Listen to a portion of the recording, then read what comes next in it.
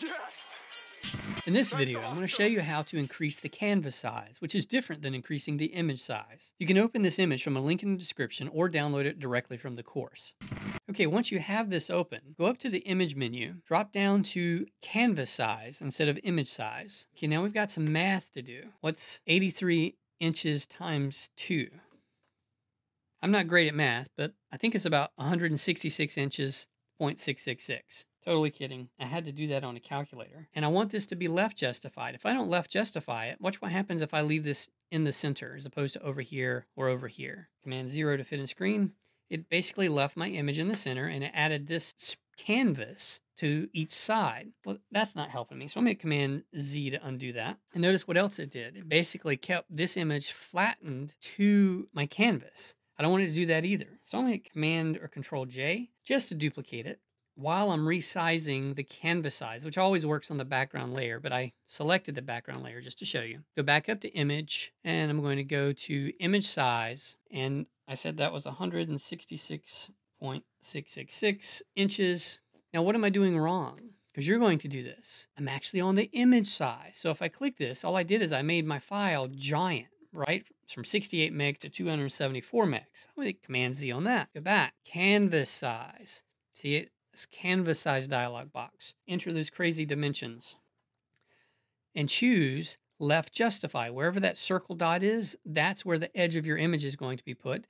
And the canvas extension color, here it's the background, and here it's telling us it's white, which I can see it over here. Remember, this is my background swatch in the tools panel. I'm going to click OK. This is a good image that will allow some stretching to happen.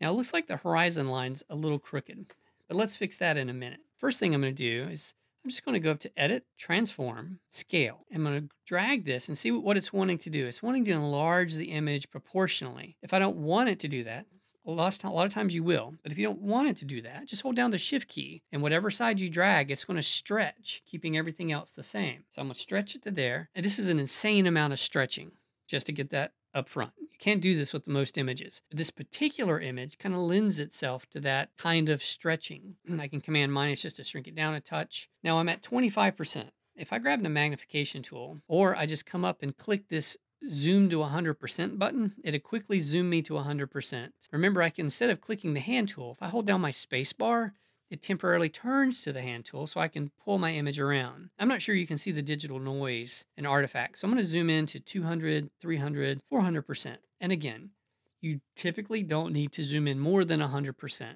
because you won't see it with your naked eye at its actual dimensions or in a print. But I want to make sure you can see this noise, and I want to show you how to fix it. Go up to Filter, go down to Noise, Reduce Noise. It's going to open a dialog box. It keeps it zoomed to 100%, but again, you too can zoom in more by clicking this.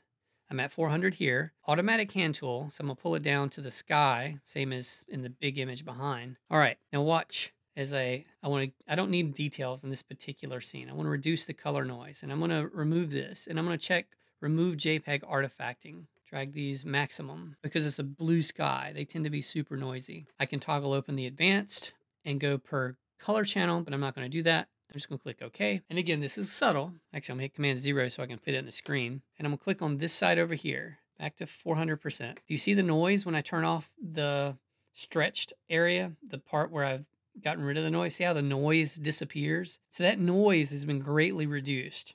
Command 0. And now I have a really cool PANO shot that I can use. I believe this particular shot needs a little bit of dodging in the foreground. So make sure you watch the part 2 of this video, which is called Dodging and Burning. Take care. If you like this video, make sure you whack it, smack it, and crack-a-lack it. Yes! Hey, what are you still doing here? It's over. Actually, all kidding aside, I hope this video helped. And if it did, consider subscribing. I like subscribers. That's awesome! What? You just took one in the jugular, man! Whoa! Yes! Oh my god, I did! This is... Hey, you stayed to the end. You know what that means? You're awesome. I'm talking about you. Now get out of here.